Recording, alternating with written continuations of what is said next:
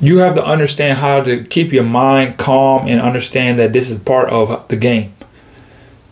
All this is part of the game.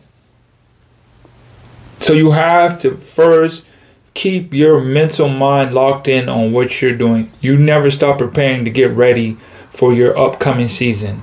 Regardless if you've gotten that call or they're telling you that somebody say yes and no and whatever. Your job is to stay ready, stay preparing for when that time calls. When that time comes, you need to be ready. I was speaking with someone, I won't drop no names. I was speaking with someone, they was talking about someone else. And they were saying that this guy, he was just, his agent ain't hit him up. And he's supposed to be finding him a job. And he's not responding. And he was supposed to find him something by now. And it's just not following through. And he's not giving them any good opportunities.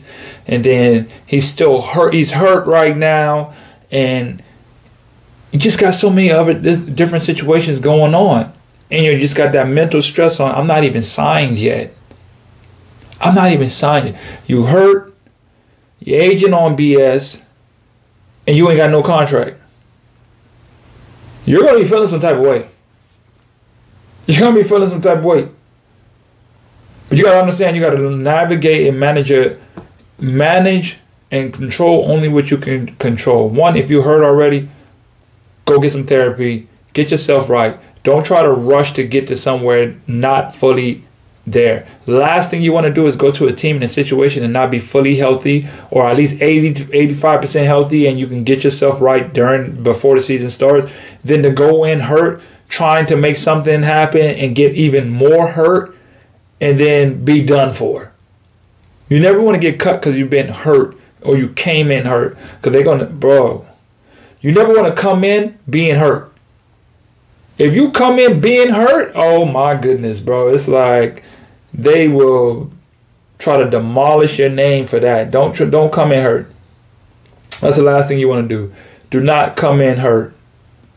Get your body right first. All these times right now, it's time to just prepare your body and hit them weights, stretching, calisthenics.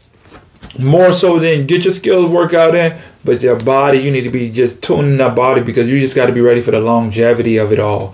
The long season, the workouts, all this stuff. You just want to get your mind and your body on the same synchronization. Get yourself into a routine and start getting in now. Okay, I'm waking up, training, this, that, and the third, to get prepared for the upcoming season. Even if there is nothing on the table right now, you still have to get your mind ready for this time. That's part of the waiting game. That's just part of the game. You're just going to run into times where it's just going to be you're stuck, and you should be, and people are passing by, and then you're going to start seeing your homeboys playing, or they're playing right now in the season and they're going crazy already, and the season's starting for them, and you're like, man, my agent ain't got nothing from you.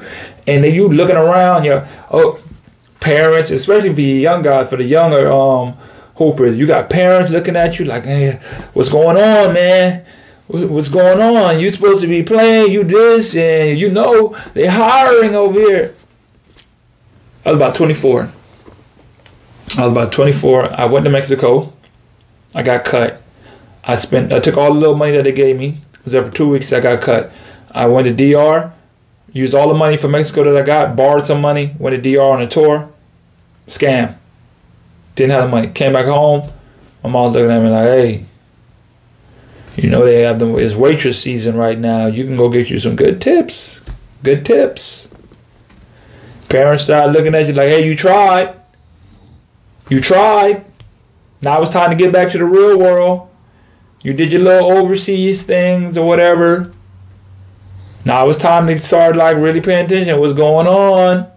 People start looking at you like, dang, so what you doing, bro? You're not working. You're not doing that because you're doing something completely different than the average person is doing it. So it's kind of hard for them to understand that you're not getting up going to work. Like, bro, you working or what are you doing?